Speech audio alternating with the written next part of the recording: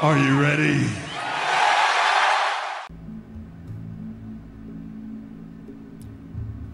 Hi everyone, my name is CoCarnage. You can find me at twitch.tv/CoCarnage. I'm here today to give you a brief beginner tutorial on what this game is. Now this game is called Rimworld. It is a very, very fun strategy survival simulator. You play a group of colonists that have crash landed on a planet, and your goal is to build a ship to get off it while surviving tribe attacks, pirates, wildlife, disease, famine, everything you can think of. Heat, cold, it's crazy. But anyway, we're doing a moderator run right now, so I'm naming all my colonists after moderators, so you'll see those names in a second. And yeah, so what I'm going to do is kind of give you guys an idea, if you just got the game, on how to get started. So I'll actually start right at the beginning here. So the first thing you do is you create a world. Now a world is basically kind of just a random area where you can pick your starting location. Most of it's random, so there's only like overarching things that you're going to need to pick.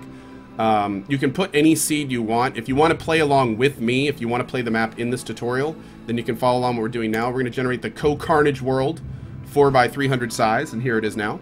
So what this is where you start your game, and you basically get to pick where you're going to land. Every one of these locations is a different biome, and you can see those biomes by clicking on it. You can scroll in and out with the mouse wheel. Wherever you see these little icons, these are mountainous regions or plain regions. And you can see here under the terrain, if we click down here, it's flat. If we click up here, the terrain is mountains. To start with, if it's your first time playing the game, I do recommend going with a mountain region. And you'll see why in just a second. Evil McDarkness! Good show, my friend. Thank you very much for the sub. Welcome to the sub club. Guys, give him a warm welcome if you could. But yeah, so I recommend going with a region. Also, there's a couple other important things on this on this map to look at as well. First of all is the terrain, biome, and then the growing period. Now, if you go into a jungle area, you can see here the biome is tropical rainforest. You can see that the growing period is year-round. So this is one of the things that is important to, you know, you'll be able to grow food here all the time. Now, if you go into some of these other areas, you can see the growing period gets reduced, April to September only. So what this means is generally outside of those months, you're going to have a lot harder time growing food. And unless you have like hydroponics or something like that, then it's going to be much more difficult to do. So what we're going to do here at this point is we're going to go to start with, we're going to make it a little bit easy for us just so we can kind of focus on the base building. We're going to pick a mountainous region in the tropical rainforest, which means we will have to deal with some heat issues, but we can hopefully get around that. A year-round growing period, and mountainous. So this looks good right here. Now, right now we're still in the world creation mode, so we have to actually save and finish first. That's going to save our world. Now we can go into new colony. New colony is how you actually start the game, by the way. What we were just in is creating the world. So we're going to go into new colony. The storytellers here are basically what the game is going to throw at you. So this AI storyteller, Cassandra Classic, is kind of a general learning curve, you know, slowly goes up. The encounters are going to get harder towards the end of the game. Pretty standard.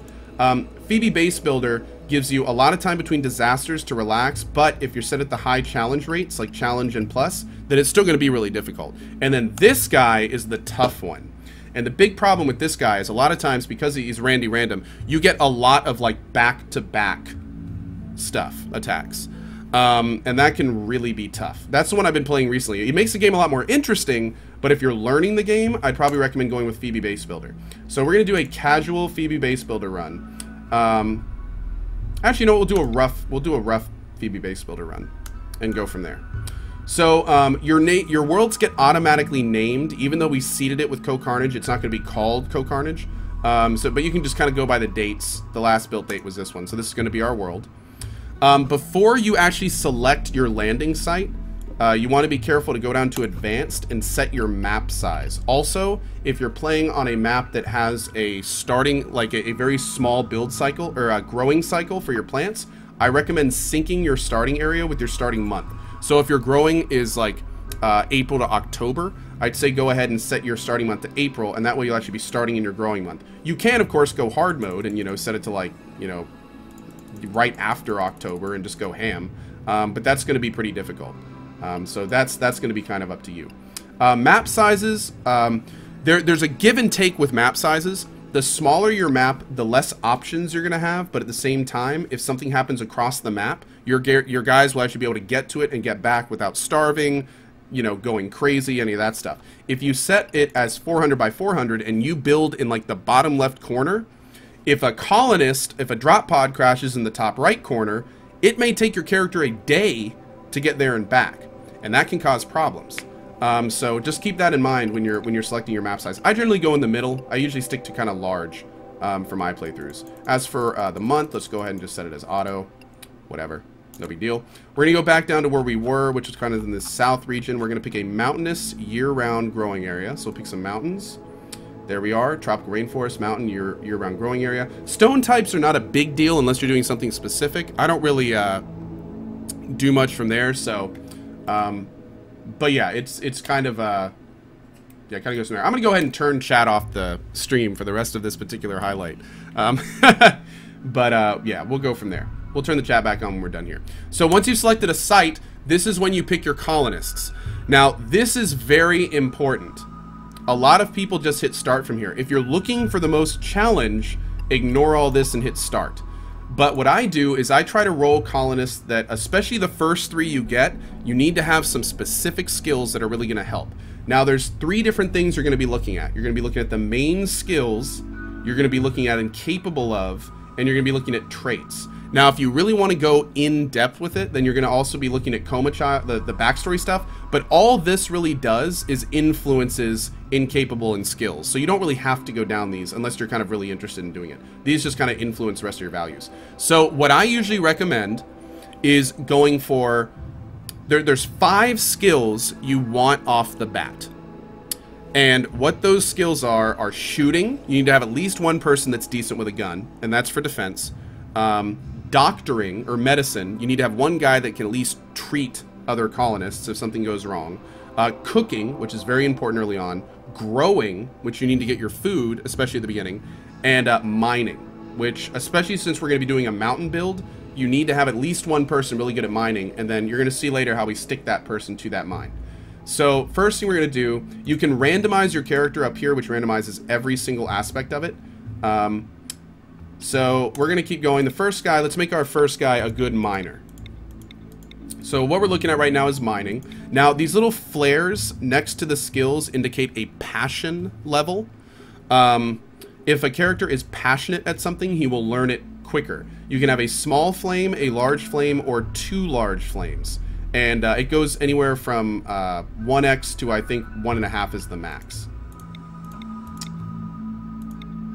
And actually, now that I'm looking at it, maybe you can't have a single large frame. Maybe it's just small and then 2 large. Yeah. Anyway, okay, so we're looking at mining right now. So what we'll take is any character. Hey, Staltic!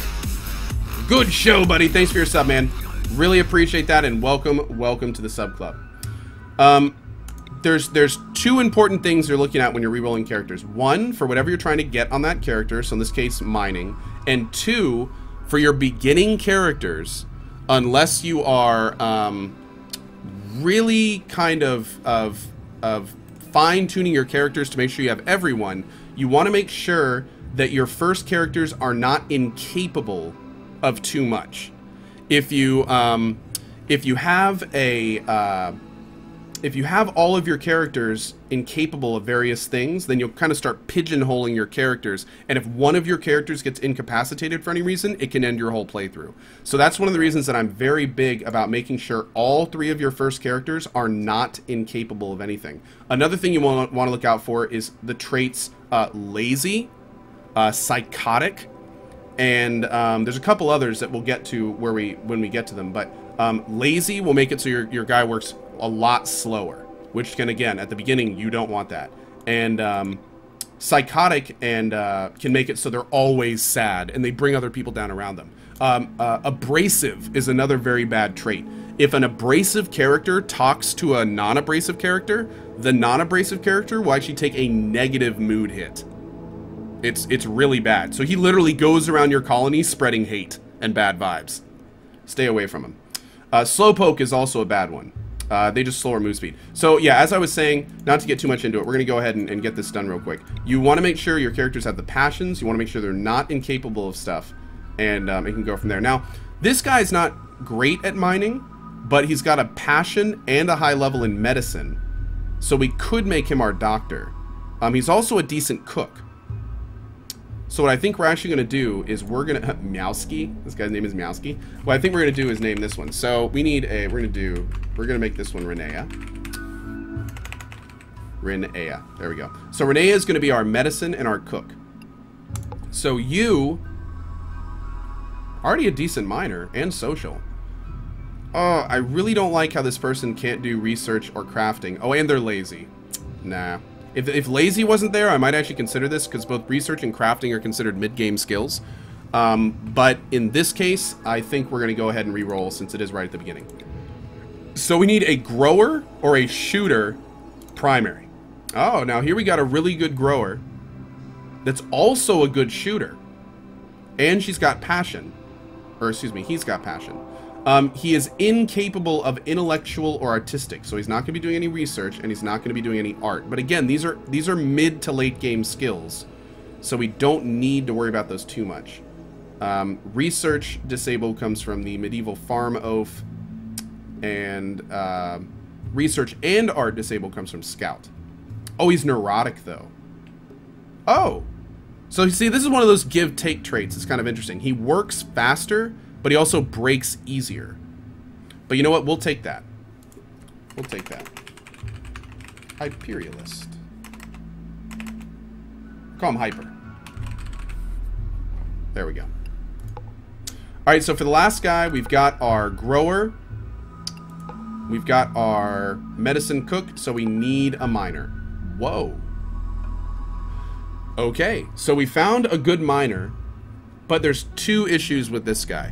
One, 0 shooting, which means he won't be able to use a gun, which is fine, because he actually has decent melee. But this right here is going to be a big problem. Oh, wait, no, I got it opposite. I thought this was the one that liked colder environments, but this is the one that likes hotter environments. And since we're in a tropical rainforest, this is actually okay. This guy will work. It's actually rare that we have a first roll, but that's great. We'll call this one Bonsai.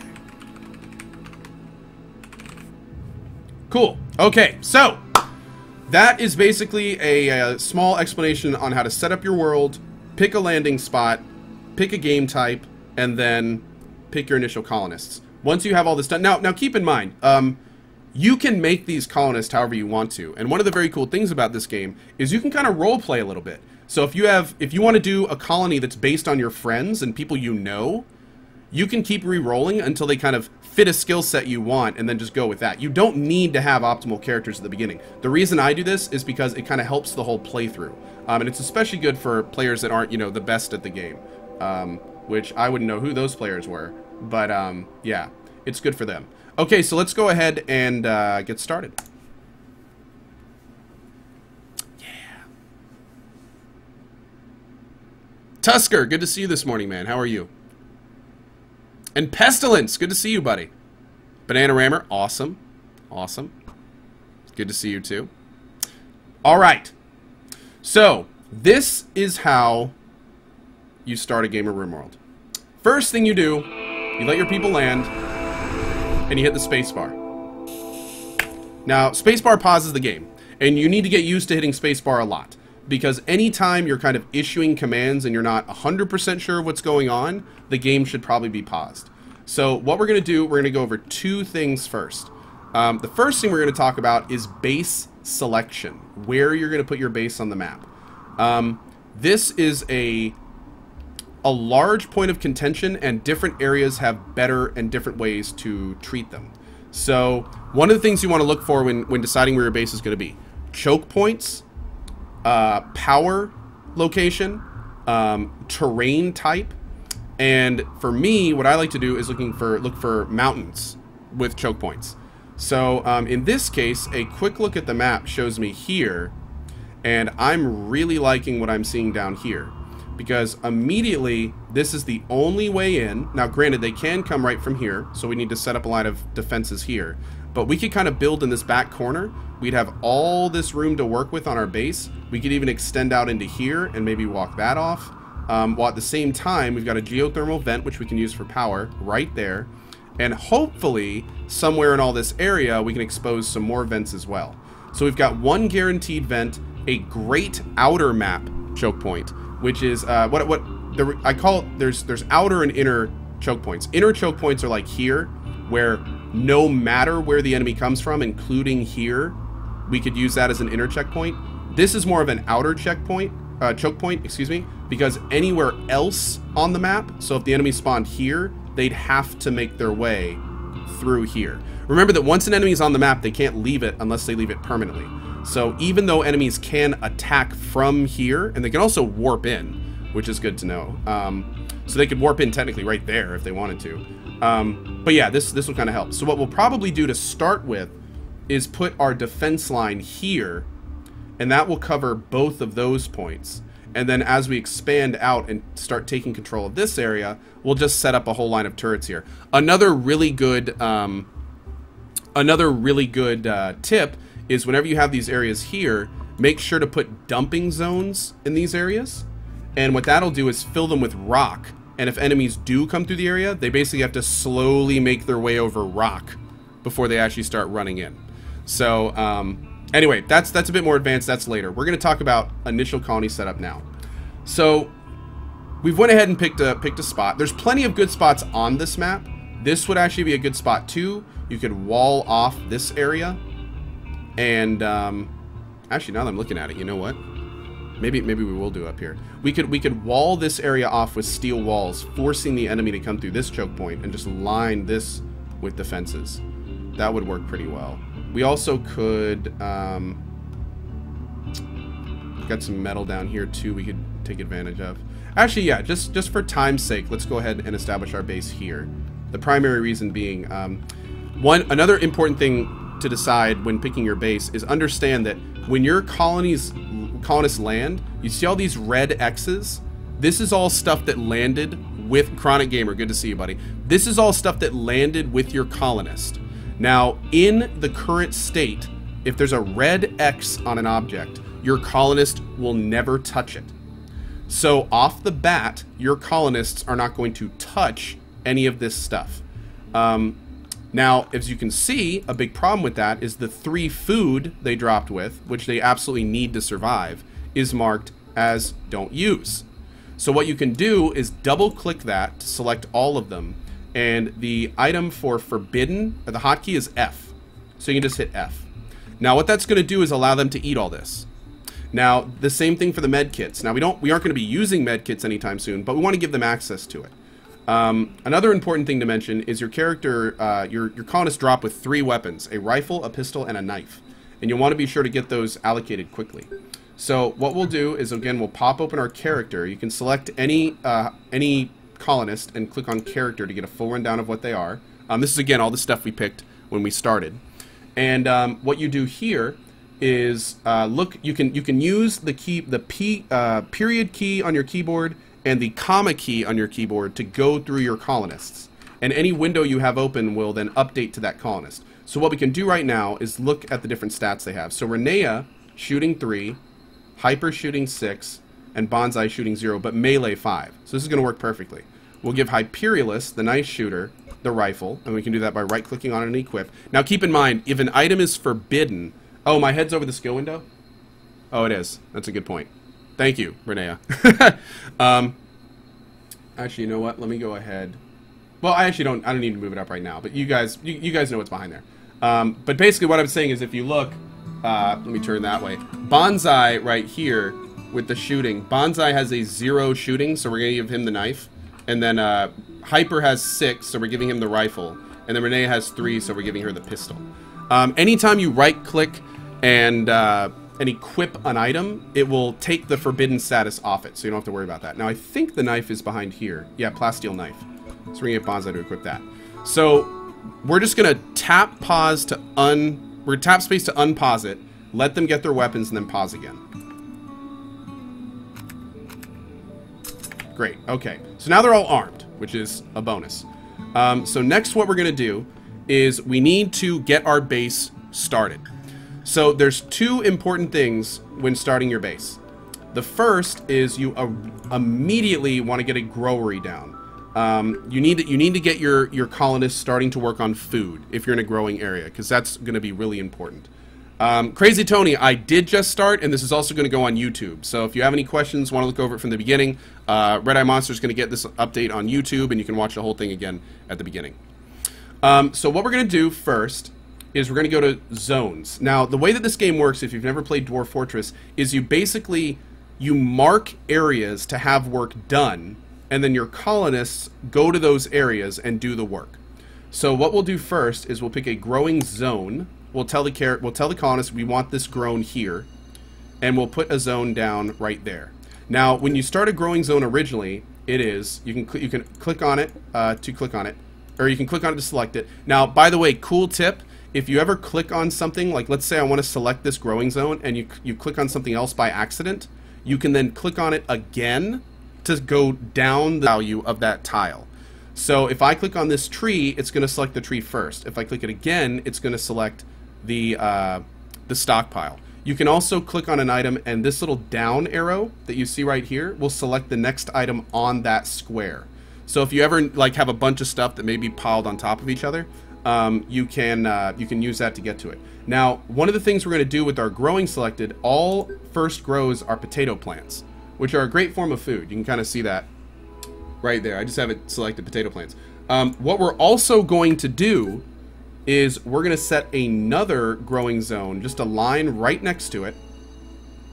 And actually, that's 2 lines. We want 1 line. If you ever, by the way, put down a zone and you don't want to use it, there's the delete zone function, and you can just remove it from there. And this one, we are going to set as... Oh, wait, that's a normal stockpile. I want a growing zone. Growing zone right here. And we're going to set this one as Zerigium.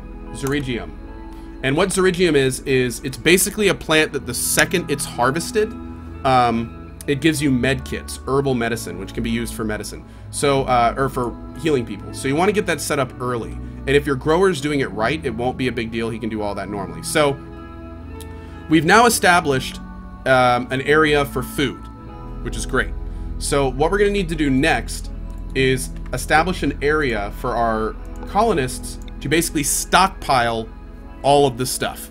So what we're going to do is select the normal stockpile, and we're not even going to touch it. We're just going to put it right there. And that's basically now an area that your colonists know, if I have an item and I don't know where it goes, but it's ours, we're going to put it there if you have a colonist that's hauling currently. Hauling is a skill. So now that we have this down, the last thing we're going to do is start building our mountain base. Now, the way we do that, we go to orders, and it's kind of like selecting a stockpile, except what you're doing is you're marking the area that you want your miners to mine. So what you're going to be doing is everyone builds their bases differently, and I highly suggest that you experiment. The way that you see me build my base right now is just the way that I've done it after, you know, the amount of time that I've been playing. But you may find much better ways to do it, and really experiment with this. It's really a great game to do that with. So what we're going to do is we're going to make a 2 wide hallway, just like that. And now what I do, I'm going to kind of jump ahead a little bit, but I'm going to let people know what I'm thinking. This growing area is going to serve as our main food source, and we want that to be next to our refrigerated food storage. We also want that to be next to our food production room. So what we're going to do is we're going to go to our orders. And by the way, if you're ever here, if you ever just have nothing on the screen, you can right-click to bring up your menu down here. You can also right-click to put it away. So you don't necessarily need to use the escape key. If you ever see this menu pop up while I'm playing, it's probably because I've accidentally hit the escape key too many times. So right-click to bring up the section here. Now we're going to click the plan tool. Now the plan tool, I didn't use it when I started, but I recommend getting used to using it early. The plan tool allows you to basically put down markers without having your colonists do anything to them. So what we're going to do now is we're going to plan our cooking area. which is going to go right here. And then we are going to, from here, plan our frozen storage. So there's going to be one door here into our cooking area. We are then going to have 2 doors into our storage, which we're going to put right there for now. We're going to have 2 AC units in our storage that we're going to put there. And then we will have, actually, you know what, we'll probably bring it down. And then we'll put a door/airlock system, which you'll see in a minute, right there as well. So this should work for our refrigeration unit. But again, since this is just planned, they're not going to touch any of this. Kitty Chaos, have a great one. See you later. So the only mining they're actually doing right now is here. So what we need to do is get some real structure going on. So we need all this stuff to connect properly. And the way we're going to do that is by pulling this over here. And actually, you know what? We are going to remove that. We're going to put a door here and here to easily give access to our refrigerated storage. We're going to pull another path down here for later. But what this is going to do is, now that we know this is where all the other stuff's going to be, we can really place our rooms. Now, there's important things to mention about placing and designing rooms in this game. Now, anytime you look at a colonist, you can click on Thoughts, and Thoughts are going to tell you all of the negative and positive influences to your character. This is an extremely important part of the game, because as you develop your colony, managing the thoughts of your individual colonists are what are going to keep your game moving forward. If you ignore this kind of stuff, then eventually their mood is going to fall so much that they're going to leave the colony. They're going to rebel and actually kill your other people. They'll just flee and walk right off the map. It gets pretty bad. So you need to make sure to manage the moods of your characters. Now, there's a particular bonus that you get called Spacious Interior. And to get a spacious interior, you need to have your character's bed be in a 6x6 room. So a lot of people have asked me, why do I always design my bedrooms in 6x6? It's specifically to get the spacious interior buff. Now, another good question is, why did I plan all of this stuff, but only mine the bedrooms? Sir McCheese! Good show, buddy. Thanks for your sub. Welcome to the sub club. Thank you for joining us, bud. Guys, let's give him a warm welcome. Westy TV! Good show, sir. Thank you for your subscription. Welcome, welcome, welcome, and thank you for joining us, buddy. Guys, let's give him a warm one, too. Okay, so the reason that we only planned this out and didn't mine it is because mining takes time. And the longer that your characters don't have functioning bedrooms, the worse their mood gets. So you really want your miners focusing on getting your bedrooms made at the beginning before you actually start pushing them to do other things in your colony. So that brings us to our next section. All right, so we have picked a base location. We have put down the initial infrastructure, a stockpile, a growing zone, and we've mapped out our base. Now keep in mind, you don't have to build your base in walls. And what you could have done or in mountains. What you could have done, for instance, is just come out here while paused, and you could have gone to structure. You could have selected wood walls. You could have built your 6x6 stuff here. That's not 6x6, but let's say it was. And then you have one here. You can build your base wherever you want, and you can put down the blueprints anywhere you want to. So don't necessarily think you have to do it how I am. It's just you want to make sure that before your guys really start working, that you have that kind of plan ready to go. So we've put down our initial base framework. We've got a stockpile. We've got a grower. We've got some med stuff going up as well. And honestly, the med stuff can come later because you do start with some medicine. But